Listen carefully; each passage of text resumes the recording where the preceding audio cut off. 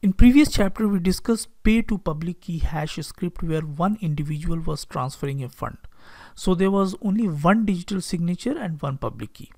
But consider a scenario where a fund does not belong to an individual, and to spend that fund you need consent of more than one individuals. You can think of an organization having some corpus fund which is used for basic expenditures.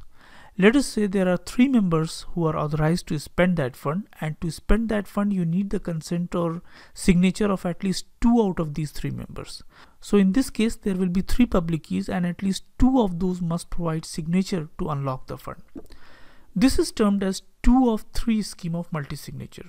So multisignature scripts set a condition where n public keys are recorded in the script and at least m of those must provide signature to unlock the funds. So the locking script of m of n multisignature will look like this. Since in our example we are talking about 3 members out of which signature of 2 is mandatory, so in this case locking script will look like this.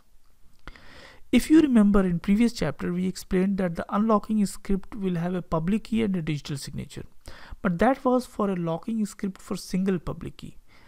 And as you can guess, in this scenario unlocking script will have more than one pairs of digital signatures and public keys. So for m of n locking script, corresponding unlocking script will look like this. Actually, because of a bug in check multisig execution, unlocking script will have an extra 0 at the start, so it will look like this. I will talk about that bug when I will explain the execution of check multisig. In our example, 2 out of 3 our unlocking script will look like this. And as we learned in previous chapter, the combined validation script will be this: the unlocking script followed by locking script.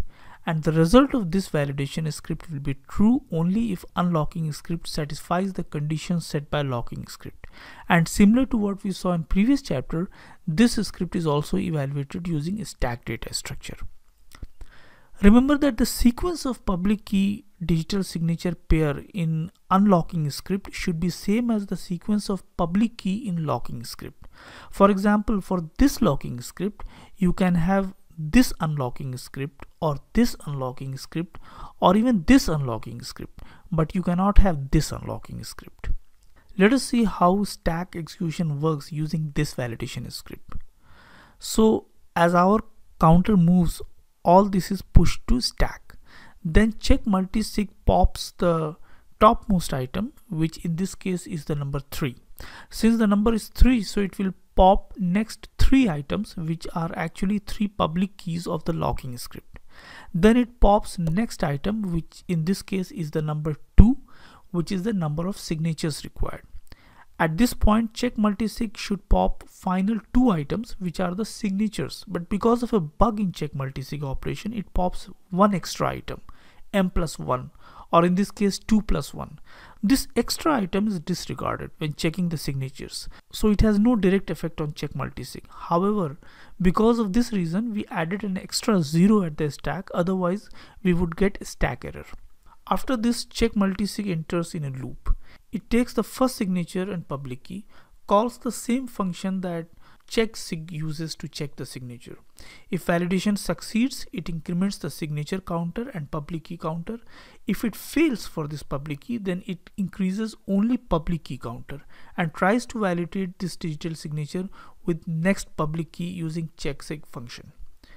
If signature fails for all the public keys, then check multisig will return false response indicating that the validation script failed.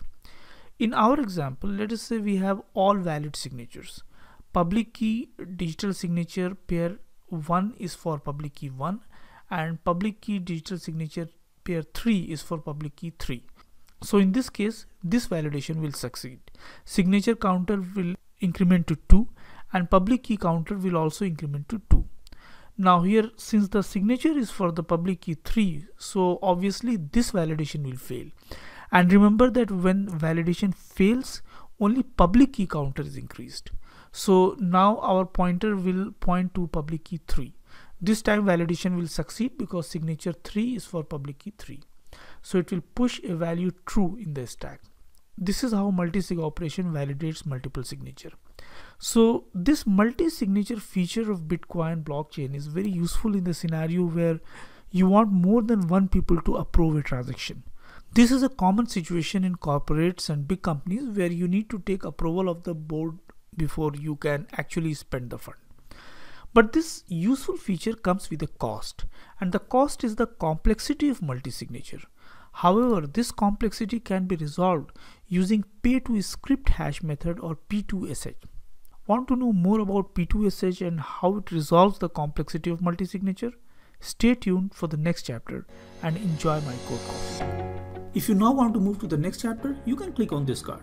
And yes, don't forget to subscribe to this channel and hit the bell icon because so many interesting videos are on the way. For easy navigation to all chapters, visit mycodecoffee.com. Thank you so much for watching.